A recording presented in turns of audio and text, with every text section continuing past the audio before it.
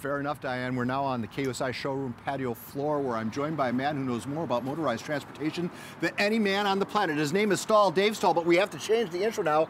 Who knows more about motorized and electronic transportation, because now I notice more and more vehicles you're bringing here are all EVs. I was on a press event this week with another manufacturer, not one but 2 electric vehicles.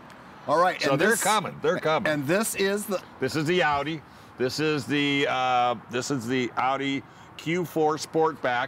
It's kind of tucked in between the Q5 and the 3, a little bit smaller, all 100% electric. Range is a little, I'm getting 220, 230.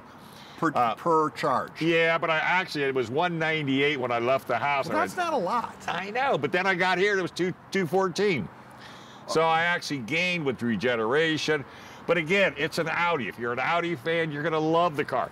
You got the beautiful interior. You've got almost a 12-inch touchscreen. Oh, I gotta get inside. Yeah, get in. You got heated seats. And this thing is very intelligent because you were not in the car. Now all you have to do is put your foot on the brake pedal. And it lights up. And she's ready to go. It wants to know what driver. You hit continue, and if you hit the little button all the way at the bottom of that screen, that looks like an arrow. Yeah. Bingo. Now you're all set. You got navigation. It's got everything you need to know. Well, I want to get to the music. Well, you got some music. You just hit that little button right there. The one at the top where it says it's a prop. Now you just change the channel. Oh, never mind. All right, so are all electric vehicles, as far as the technology behind them, created equal, or is everybody doing it a little bit different? Everybody's doing it a little different. They're all pretty much on the 2-motor mode. This is all-wheel drive, so you can take it to the snow.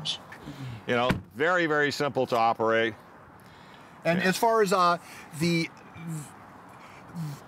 range, going back, the more people you have in it, the less the range is, right? Well, everything attributes to it. If you put on the heaters, if you put on, you know, whatever it is, the stuff that you're trying to do, you know, it's all going to affect it, you know. And if you just have to kind of learn how to drive it. Let's see. Let's put on some. Because it's like, it is like, go to 26 is what you're talking about. Well, what I'm going to do is watch this. Watch this. You want to see something cool? Yeah. Okay. Man, this is like being in the cockpit of an fighter. XM26.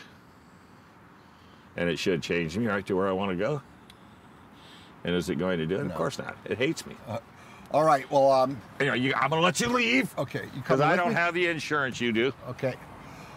Pull it straight back. Is it? Hey, before we, what does this cost?